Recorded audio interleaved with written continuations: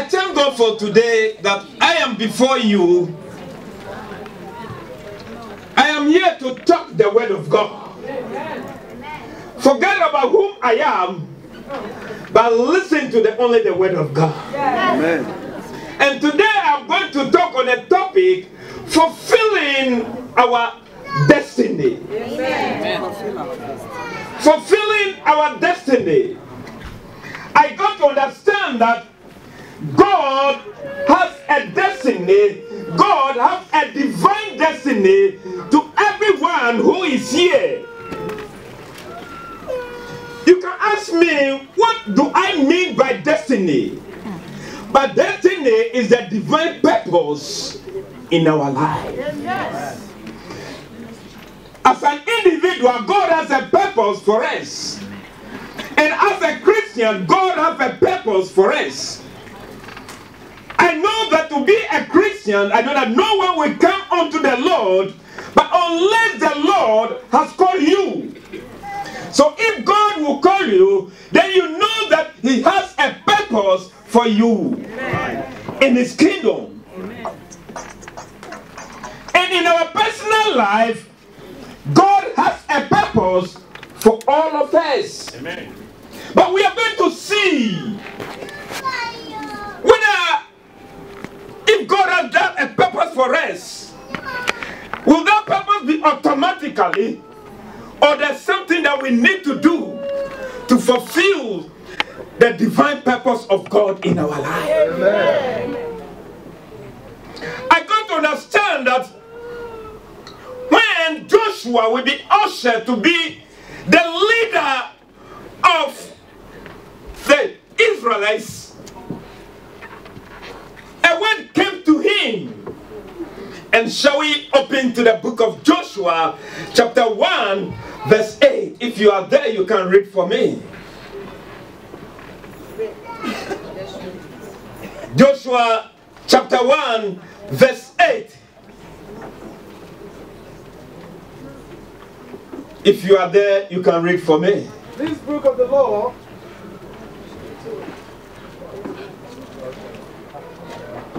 Amen. This book of the law shall not depart out of thy mouth, but thou shalt meditate therein day and night, that thou mayest observe to do according to all that is written therein. For then thou shalt make thy way prosperous, and then thou shalt have good success. Hallelujah. Amen. So today I am here to let you know that for us to achieve the purpose of God in our life, there is a principle that we need to do. There is a principle that we need to follow. And as the word of God is telling Joshua that he should not let the book of the law depart from his mouth. He should meditate on it day and night. And after that, there will be a prosperous in his life, and there will be a success in his life. So today I am here presenting unto you that if we want to achieve the purpose of God in our life, then we should not let the word of God be out of our way. If we want to reach our divine destiny, then we should meditate on the word of God. Amen. And as we meditate on the word of God, the word will become part of us, and the word that will come from us will be the word of God. Amen. So God knows that there is a principle for Joshua that he will be able to lead the people of Israel. That's why he told him that he should not let the book of the law. Today I am here presenting unto you that for us to achieve the purpose of God in our life, the word of God will be the weapon. Amen. The word of God will be the principles that we shall use to reach our divine destiny. Amen. I am going to talk on two people that because God has a purpose for them, God has a divine destination preparation for them. God have a divine destiny for them. He prepared them. Though they have not get it easy, but because they live faithful to God, because they live and meditate on the word of God, they reach their heart desire. They have fulfilled the promises of God. They have processed what God has for them. This convinced me that if only we shall take the word of God, brother, we are going to achieve the purpose of God in our life. Amen. I will talk about these 3 people, and I will talk about 4 people who miss the promises of God in their life, who misses the divine purpose of God in their life. Because it was God who called them, all right, but because they did not work by the principles of God, they do not fulfill the purpose of God in our life. So here, I am here to tell you that if only we want to achieve the purpose of God in our life, then we need to be more serious with the things of God. All right. All right. The time has come that we know that God is with us. So today I'm also letting you to know that if today you are here, then it is not by accident that you are here. It is the purpose of God for you that today you need to be here. If you are in Christian family, then know that it is the purpose of God that you need to be here. Because you need to be here to fulfill the purpose of God in your life. Amen. Here is part of your training, your preparation towards our divine destiny in life. First of all, I will talk about Moses. We all know the story about Moses. We know that God has a purpose for Moses. So I got to understand that when the other children were dying, the mother was able to hide the child in his house for 3 good months. While the others were going around slaughtering the other children, because God has a purpose for Moses, he preserved the life of Moses. Yeah. For these 3 months, all the other children were dying. So I got to understand that at that very time, Moses couldn't have a birth mate during his career. Because all of them were killed. But because God has a purpose for Moses, God preserved the life of Moses to meet the purpose of him in his life. Amen. Amen. But I know that God has a purpose for you. Amen. That's why you are able to make it today. Amen. This kind of something that you went through in life, it shouldn't have been here. It shouldn't have been. You should have been in some place at this very time. But God is preparing you for the divine purpose in your life. Amen. Amen. So in the life of Moses, there is 3-4 steps that I will talk about Moses. I have talked about his 3 men. But there came a time that the mother could not heed the child anymore. But he took a step that seems to be foolishness. But I got to understand that there are some times in our life we may do some decision in life which may seem to be foolish to somebody, but all is part of your divine preparation. Amen. Towards our divine calling. So God, I got to understand that the mother make a basket, as we all know, and he threw it on the Nile. So if somebody may hear, he may think that the mother is getting crazy, but all is the divine preparation towards the divine purpose of the life of Moses.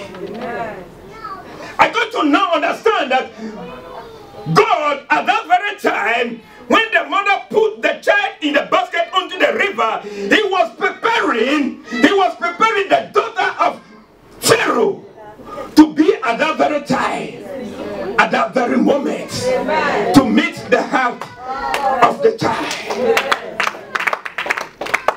So because God doing his thing, he has put favor on the new child. His favor is upon the life of Moses. So as soon as the daughter of Pharaoh reaches there, the child begins to cry. The child was not crying when the woman was not there.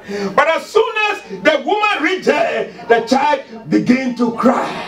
And that is the time the Spirit of God arrests the woman to have the favor. You have the favor. But then I know that if God is able to give favor in his preparation, I know God is going to give you favor in your preparation. That favor. So I'm here to let you know that because of that favor, whatever door that has been closed in our life, because today we are going to claim them, because the favor of God will now be upon us. He prepared Moses. So as soon as the woman saw him, he had compassion. He had compassion. Though Moses, and he says, this is the son of the Hebrew woman. He knows the Hebrew person because they already know that they were killing the Hebrew children, but because of the divine purpose in the life of Moses, he put his favor on Moses, and the woman have compassion. Amen. I know and believe that God is going to put compassion on you today. People that have rejected you, people, any door that have been locked upon you, today I'm declaring unto you that the favor of God will be upon you. Wherever you go and they rejected you, try God today, and you will see that God is God. Amen. That is the second step in the life of Moses. I've got to understand that God has a divine purpose for Moses. So he needs Moses to be more educated, to be in the camp of the Hebrew.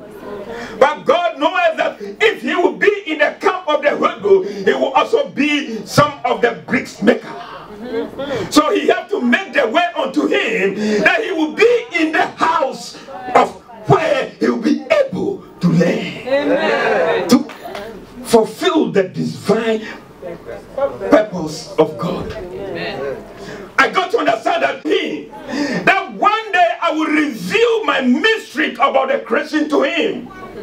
And unless he's educated, before he will be able to write. So God has a purpose. And that's why he sent him to the house of Pharaoh, whereby he will be able to learn.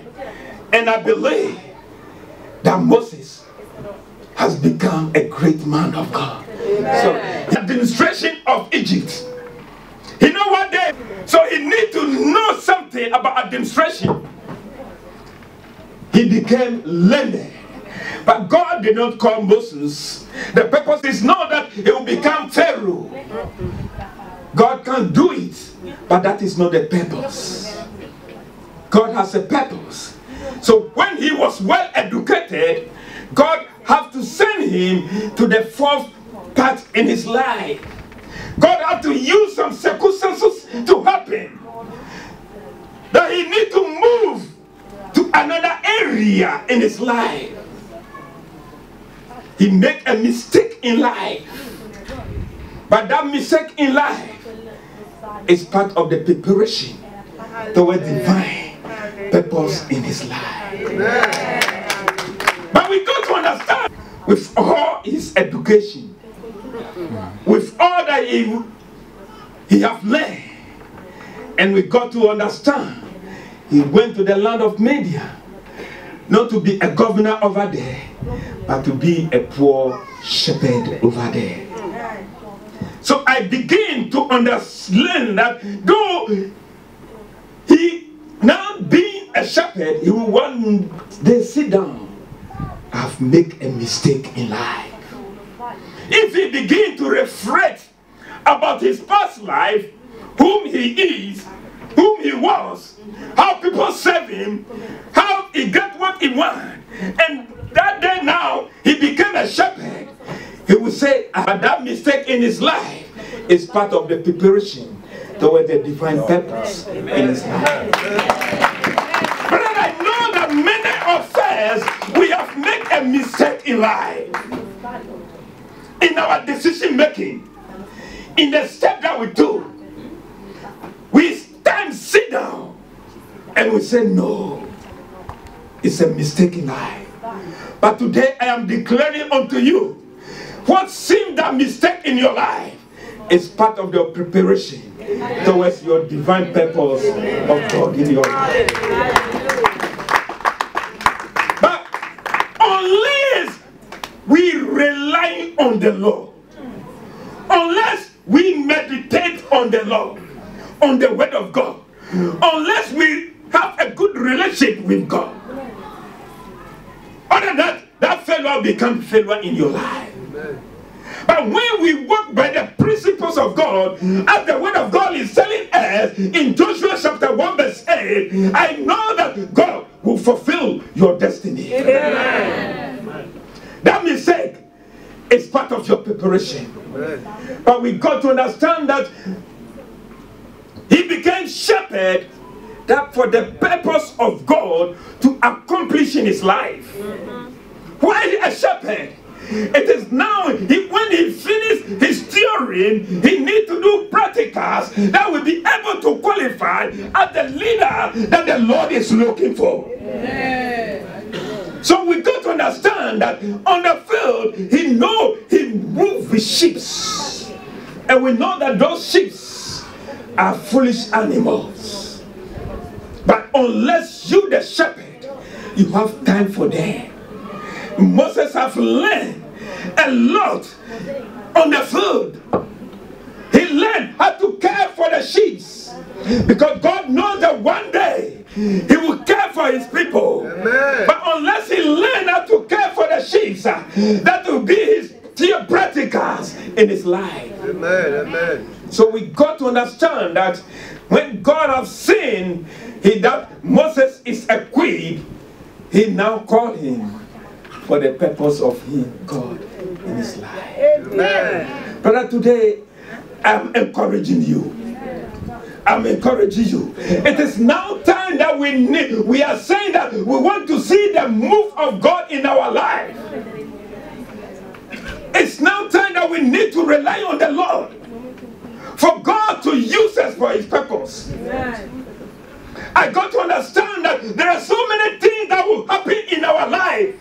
We may not understand, but all those things are purpose of God, the preparation purpose of God in our life. Amen. God is preparing you. I got to understand that that's about the week when the bishop came, was telling us something about Saul. We got to understand that when the father sheep or goat got loose, Saul took a step, and that step he took to look after. If the sheep or if the goat did not lose, Saul wouldn't have made it to the house of Samuel. So I know that failure, that pains, that whatever you are going through need to come in your life. Amen. For the glory of God to be seen in your life. Amen. If you do not pass through these pains, how can you sing a new song? If you do not pass through all those pains, how can you give a testimony? But unless we pass through all those things, that we will one day stand and say, come and see what the Lord has done. Amen. Because you begin to walk in the right way of God, and he's preparing you. I know God is touching you. It's not touching you, but he's preparing us to live right before Him. Yes. So today, as you are hearing me, it is now time to make a U-turn in our life. Yes. We can say amen, but if we do not look or meditate on the word of God, that amen will be meaningless in our life. Yes. Amen. Hallelujah. The next person I will talk about, I'm talking about Joseph. We know that God has a purpose in the life of Joseph. So we got to understand. Joseph make a statement in Genesis chapter 50 verses 20. If you are there, read for me. Because so many things happen in his life, but he is making some declaration to his brothers. If you are there, read for me. Genesis 50 verse 20. Genesis chapter 50 verse 20. Hallelujah.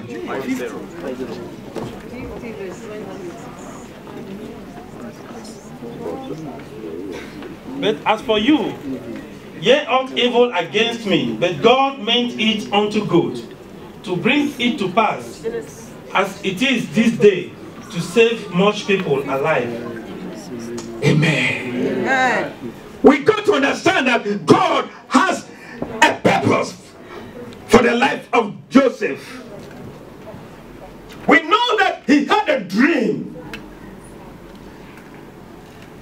And for him to fulfill that dream, he need to pass through pains and sorrow. I got to understand that it was only 17 years to leave his peaceful home, to leave his father who loved him, to leave his comfortable area. But here we are going to see four aspects in the life of Joseph. As we have seen four aspects in the life of Moses, we are seeing four aspects in the life of Joseph. He has experienced the life in the pits.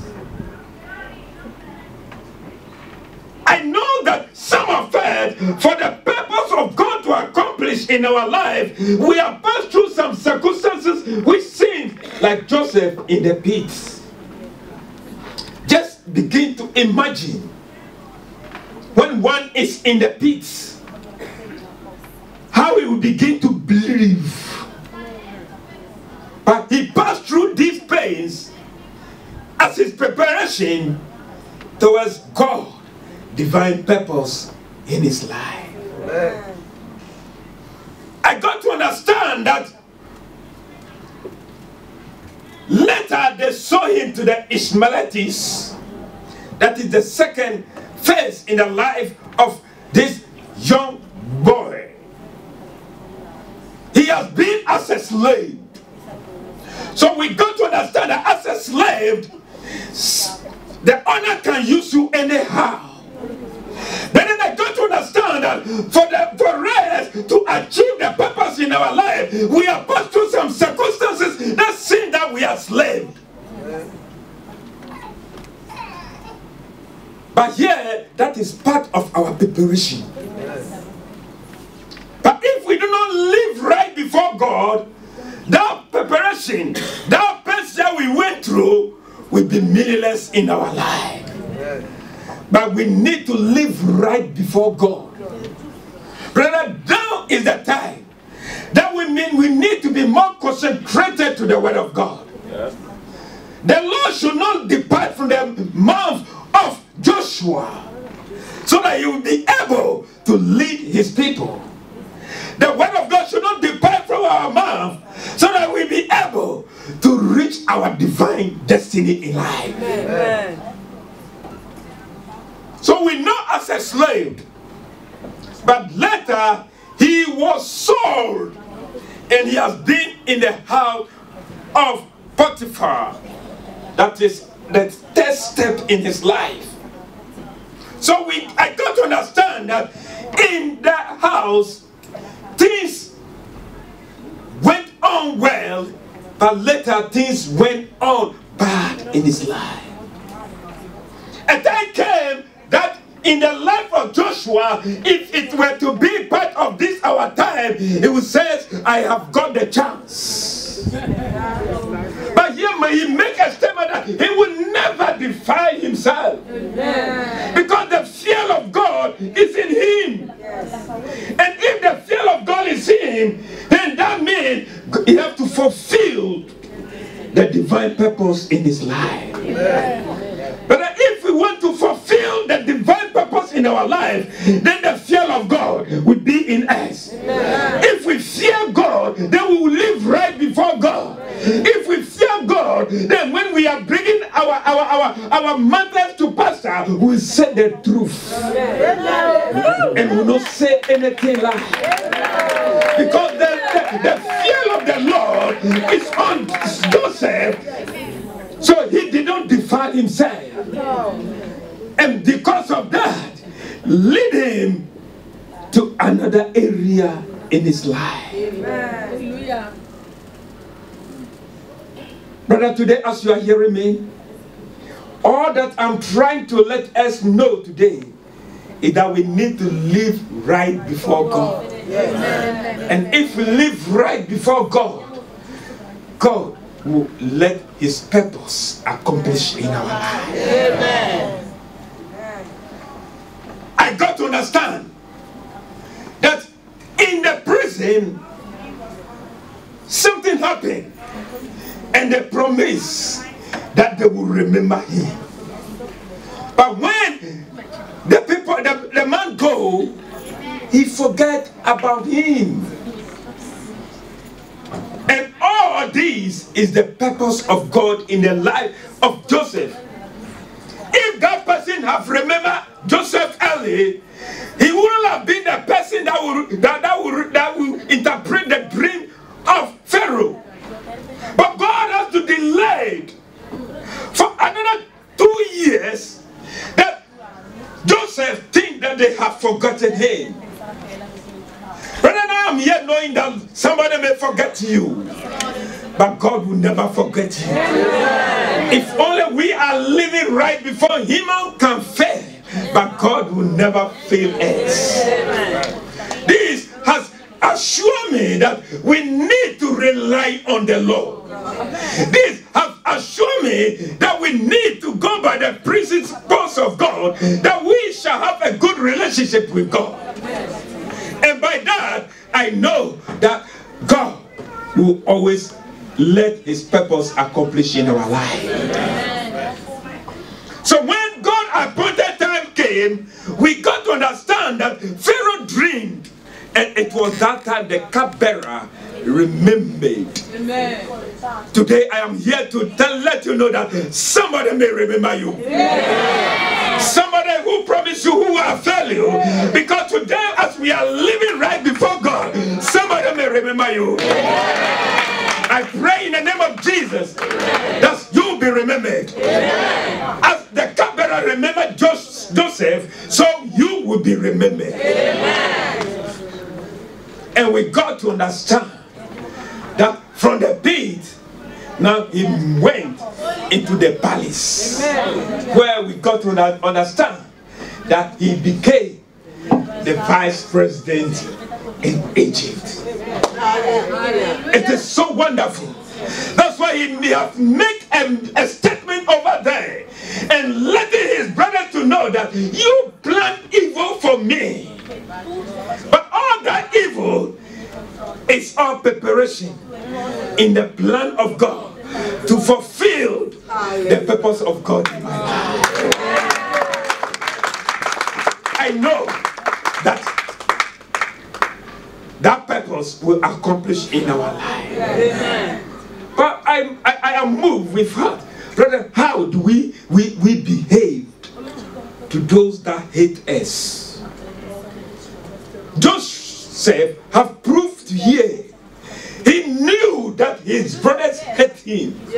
That's why they sold him out of the family. But here he is. He showed kindness to them. Here also also let me to know that, brother, it's now time to show kindness to our those that hate us. It is also time to make love with those that hate us. So today I am here to let you know that those that hate us, brother, today that if I will hate you as I am talking, make a good union with me. If I will hate you, I will let God have compassion on me so that we shall be lovers once again. Amen. And because he lived right, he has fulfilled and he saved the life of many. These are the people who live right before God, and God has let them reach their destination. Brother, I know we can make it. It is not too late. It is not too late. If only we shall decide today and begin to walk by the principles of God and ask the mercy of God, God will make it for us. Amen. So as you are hearing me today, he have done it for Joseph, he have made it for Moses, and it's time to make it for us. Amen. Now, we are going to see 4 people whom the Lord himself have called. It is not man that called them, but God has called them for the purpose. But because they do not live right before God, they were not able to fulfill the purpose of God in their life. And the first person I will call about Saul, whom God have called, whom God have directed to the house of Samuel, whom he was anointed, whom he was being prepared a table before he reached there in God's own time. But because we got to understand that when he became king, because he did not live right before God, though God has called him, but he has missed the divine purpose in his life. We have seen that at the end, he turned away from God. He turned away from God. Brethren, we will be hearing this. I've talked about the good part and I'm positive type, and I'm talking about the negative type area. We also know something about Solomon. For us, we can hear something when God was about to call Saul. When we read 1 Samuel chapter 9 verse 17. Time is gone. You can read it. But we have seen about Samson. Samson is somebody whom he was called. In the womb of his mother, God has declared that he will be a Nazarite. That he needs to prepare himself for the purpose of God. And we have seen that Samson, God has used him. He has given him the strength. But because he do not live right before God, we have seen that he is not able to fulfill the divine purpose in his life. The divine purpose of him is to save his people. But because of how he was not living right before God, he was not able to live to accomplish the divine purpose in his life. We also know about Solomon. We know that the Solomon who asked God, and God has made him rich in wisdom, in knowledge, in prosperity. That people travel from far away to come and see, have advice from him, that God is using him. God has a purpose for him. But because he deviated from the word of God, he was not able to achieve the purpose of God in his life. We are also going to see King Uzziah, who has been one great king, who destroyed so many kings. But because he was not living right, at the end, we have seen how his end, he was not able to achieve the purpose of God in his life. Brother, now we have seen Moses lived right before God. Joshua lived right before God. And God fulfilled his divine purpose in their life. Amen. And because these 4 people have also missed the divine purpose in his life, which part are we today? Which part are we today? It is now also to take a stock of our life. As you are hearing me, you know yourself more than I know you. You know where you are heading to. We know how faithful we are to God. We know how faithful we are to God today. We have heard about those 3 people, and we have heard about 4 people. Which part are we now? Which part are you now? But I'm here to declare to you, it is not too late. Take a decision today, and your life will not be the same. God bless you.